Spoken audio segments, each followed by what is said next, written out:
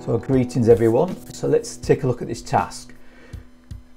So you are responsible for the site maintenance at a large manufacturer. One of the CNC machines is used for grinding of shims that are used as spacers on another assembly.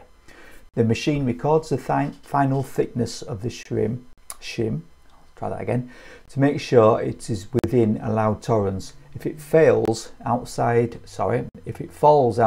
of tolerance, then the alarm is set and the machine stops. The data is also output to a database, and this data is used as an aid to knowing if the machine is in need of maintenance.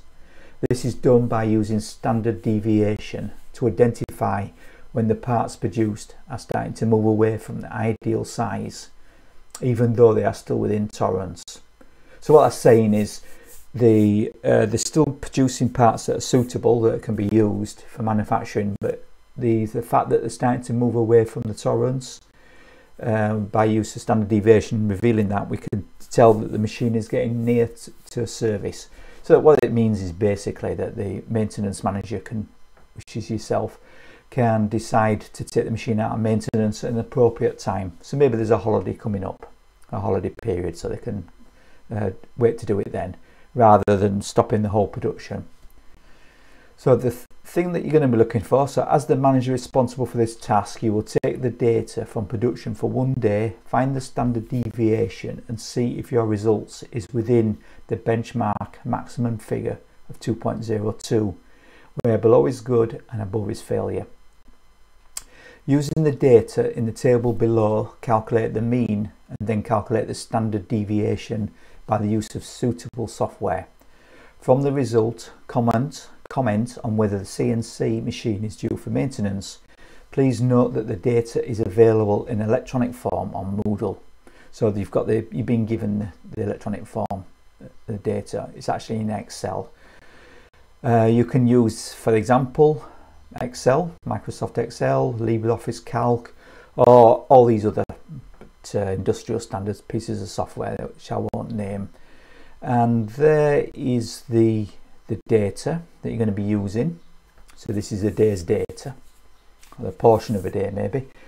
The data may be a lot bigger than this, a lot bigger in the sense of more numbers. That doesn't really matter, as you'll see. Using Excel, it doesn't really care about the size of the data. So there's the data, and we're going to find out by use of Excel. Now, standard deviation, if you remember or not, is a means to measure, a method where you can tell how far the data is spread out. So take for example, and it's a very relative term as well, I need to point out. So it depends on the circumstances, what's good, what's bad. But say you've got two sets of results. They both could have the same mean, the same average value, but they could have a different spread of data. So one, for example, could have more extreme values, higher and lower values, such as a machine, for example, that's starting to need maintenance. So the bearings are getting worn and it's getting a bit more erratic in its precision. So a tighter standard deviation would usually be considered a good thing. Again, it does depend on circumstances, and that's where human judgment comes in. In this example, it tells us if the machine's starting to get a bit worn. If we see standard deviation getting bigger, spreading more from further away from the mean value. Okay, so let's have a look. Now, finding standard deviation is quite tricky. Let me just get up an example of the equation. So if we look at this, just get so I can see it. Okay, I'm just going to make that a little bit smaller. Okay, that's better. So on this here, this PDF, we've got the formula that you would have to use, and as you can see, it takes a lot of work, and I'll just go into this a bit further. This part of the formula here, this is in the formula here, x bar, and x bar is just purely the mean. So this figure, this is sigma, this means a sum, F is for the frequency, X is your values, so the values of data that you've collected. How many times that individual piece of data occurs is the frequency. So you don't have to add up, you know that the mean is you add up all the scores together and then divide by the number, which is what the n is there. So if you've got 100 pieces of data, you divide by 100. So this is how you'd find the mean. You're all familiar with this, I'm sure. Now this part of the equation here, this x is the value. How far is that x moved from the mean? So what's the spread of data there? And then you'd square that, and then you'd multiply it by the frequency, how many times that actually occurs, that value. Then you'd sum them all together, then you divide by the number of them, and then you'd square root to get rid of the basically the square than you've done before. And this is small s, small sigma symbol in the Greek letter sigma, and this is what we use for standard deviation. And here's an example of some data that's been done on. So you can see what we'd have to do. So if these are the x values, the possible values, this is how many times each one occurs. So for example, there's no 7s. The shift from the, so you'd have to multiply the value x by the frequency, and then you get your total, divide by the 100, that would give you the mean value, which is what's happened here. So the mean is 12.09. As you can see, 1209 divided by 100 is 12.9. Then you'd have to calculate, so this is the manual way of doing it, is what I'm getting at here. And as you can see, it's quite long-winded. You can imagine doing this with thousands and thousands of pieces of data, filling in a table like this, averaging, finding the total there, which would give you this, all this bit that's inside here on the top line. Then divide by n, and then do the square root, and that would give you the standard deviation, which is 1.98 in this particular example. Okay, so quite long-winded with this data, but imagine doing it with thousands and pieces of data. So this is where Excel comes into its own. So what I'm going to show you how to do it in Excel is so easy, as is finding the mean. It's so easy that it's ridiculous, really. Let's have a look. So going back to my other screen, I'll figure out which one it is. So going back to my other screen,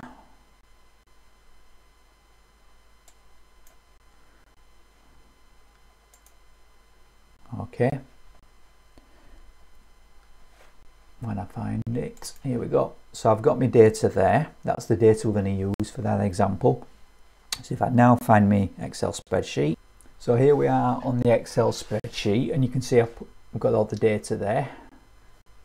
So firstly, the first question it asks us to do is find the mean. So the thing to do is, when you do if you're doing this as an assignment question, for example, you'd have to go into a bit more detail about what we're actually going to do now. So write some comments in, but let's, as a starting point, let me just write a definition here, mean, and then in this cell I'll actually put the mean in. And what you could do, of course, is dress all this up with a bit of put some borders around things and this kind of thing.